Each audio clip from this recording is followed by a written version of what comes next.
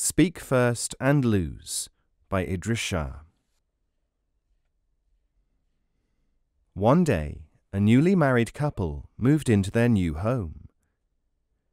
At first, they were the happiest newlyweds imaginable. But once the presents were opened, they started to quarrel. "Shut the door, there is a draught," said the husband. "I am not a slave," answered the wife. "Shut it yourself." "Tell you what," said the husband, "let's see who can keep silent the longest.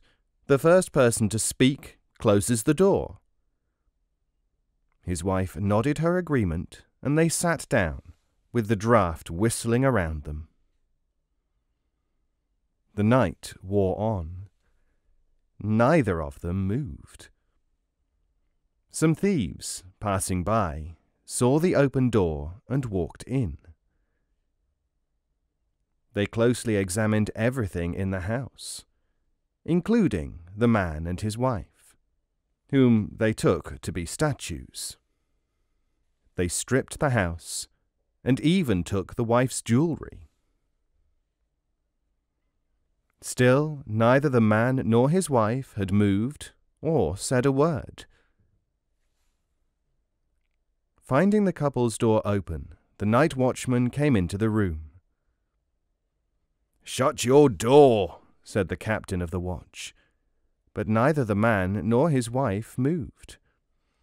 "You must obey the orders of the watch," bellowed the captain of the watch.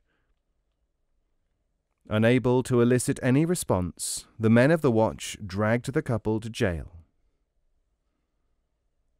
In the morning, they were taken before the judge, charged with having defied the watch. "If you don't speak," the judge told the husband, "it'll be contempt of court."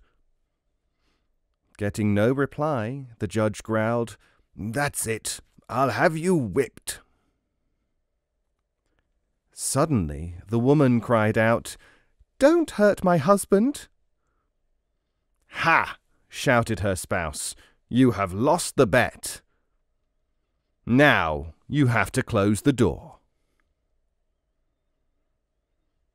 And I wish that I could tell you that the man and his wife lived happily ever after.